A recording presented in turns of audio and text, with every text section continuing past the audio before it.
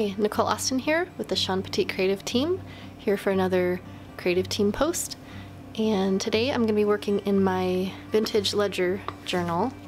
I love this journal so much.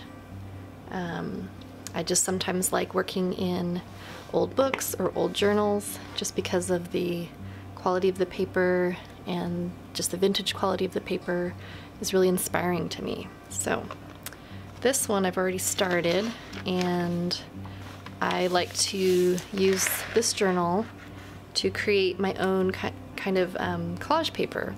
So I'll often start with some spray ink or some oil pastel marks, scribbles. Sometimes I'll clean off, stencils or things, or test out new colors. So it's just kind of fun, just a fun way to play and create. And a lot of times I'll go back to a page and add things to it, or add collage, or maybe just rip this out. I think I've ripped a couple pages out already to use as collage paper. Or sometimes I'll just leave a page as is. And some of these are waiting for more layers, like this one. This one looks like it was a stencil clean off. So I'm gonna go ahead and start on a brand new page.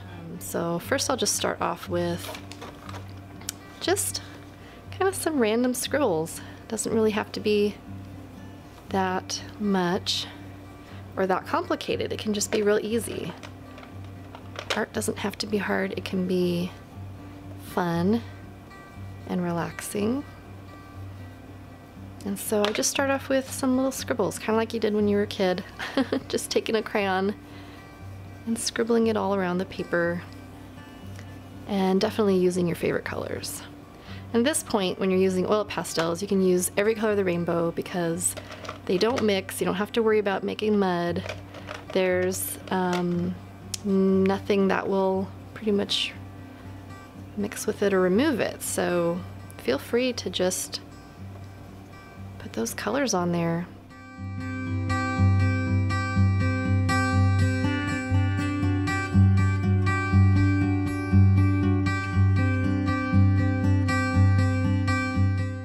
So this is the part I love. I love using the stencils to spray over the oil pastel and just create some fun little patterns.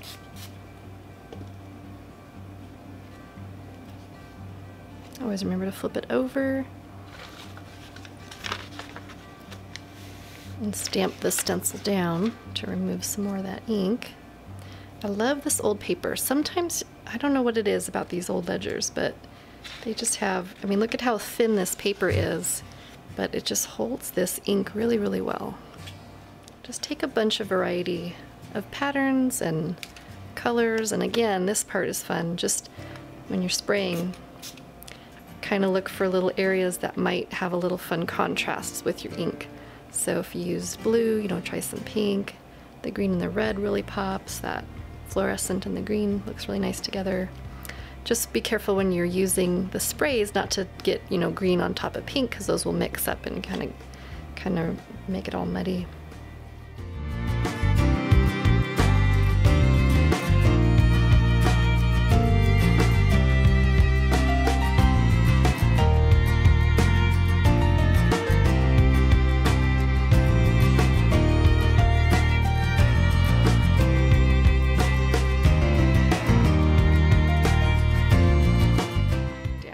So the next thing I'm going to do is add a little bit of gesso on top of this, because what I'd like to do is I'd like to have a stenciled face in the middle here. So I'm just going to take a little bit, and as I'm adding the gesso, you're probably going to see some of the colors might mix. That's okay, I don't mind. I just wanted to have just a tiny bit of just a lighter surface to work with. And what's also really fun about, if you use any of these water-soluble inks like the dilutions and you add gesso on top, that color is going to keep bubbling through to the top layer. This might not be something you want if you want a completely white surface, if you're trying to cover it up, but it's really fun. I like it because it just gives you some little unexpected pops of color, especially if you're doing like a face or something on top. I like having those colors pop through. You can kind of see through where the different elements are going to show up through on the face. So, you know, place it wisely. Make sure there's no big marks in the middle. So I'm just gonna take my Stabilo Mark-Sol pencil and just trace right through the stencil.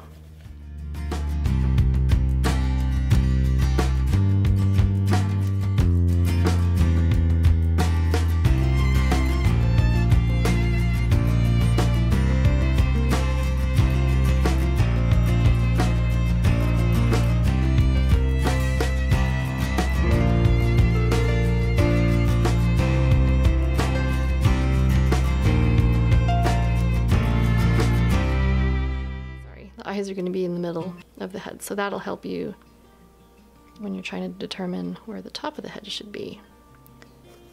So now I'm just going to go add some hair, some sketchy little lines like that. Then you're going to add the water brush on top, and the thing with the Stabilo pencil is that it is water soluble, so if you add water, you can darken those lines a bit.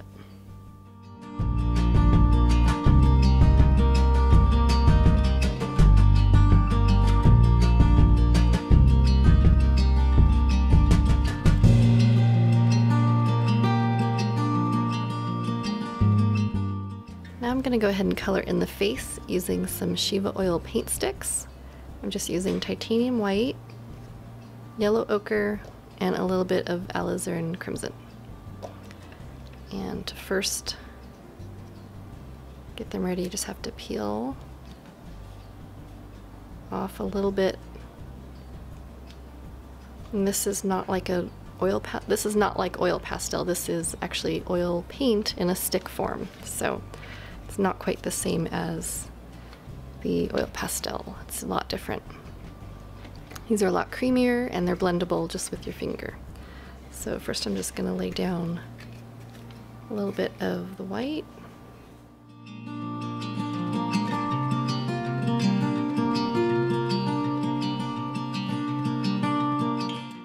So now I'm just going to use a little bit of this and just go in places that are a little bit darker. Those are the sides of the nose, the eyelids, the sides of the face, underneath the lip, underneath the neck, and then just blend it in. At this point, I'm just going to blend everything together, trying to keep mostly the darkest spots, and then blending out to the lighter spots. And then being careful not to touch any of the black marks, because that will drag through as you're blending.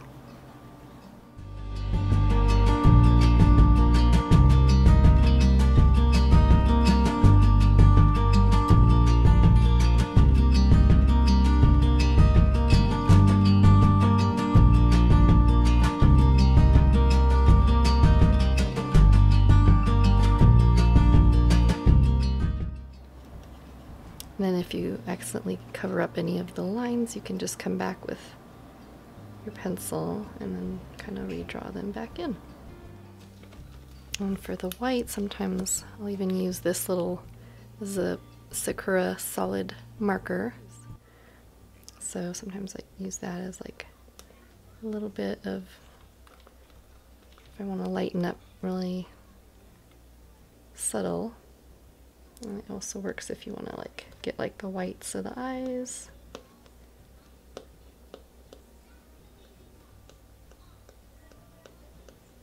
Okay,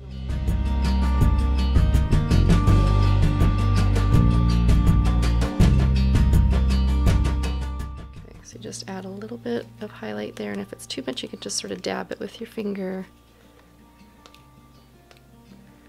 That should give you just enough. A little bit over the eyelid, a little bit on the forehead, bridge of the nose, tip of the chin. Then for the rest of the outside, what I like to do is come in with just some of the Stabilo pencils, and sometimes I'll mark around I'm just adding just a little bit of marks to kind of blend the face into the background.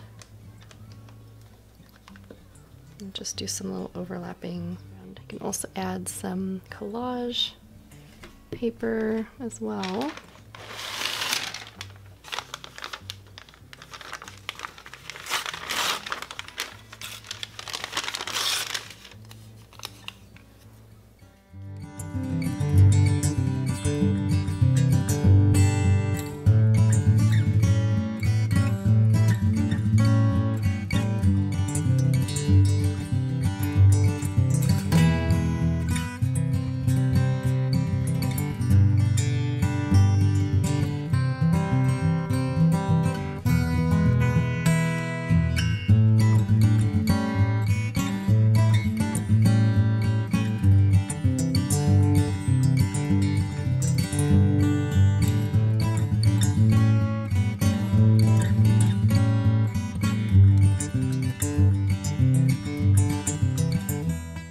And you can also add texture to the face as well. While this oil stick is still wet, you can kind of stamp into it, and that will help kind of move some of that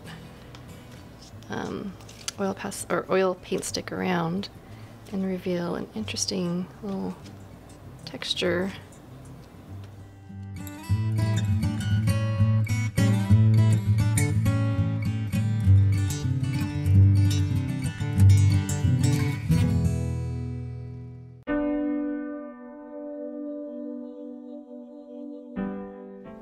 Now, after adding the rest of your collage and stenciled words, the last bit is just to add little marks with your paint pens or acrylic paint.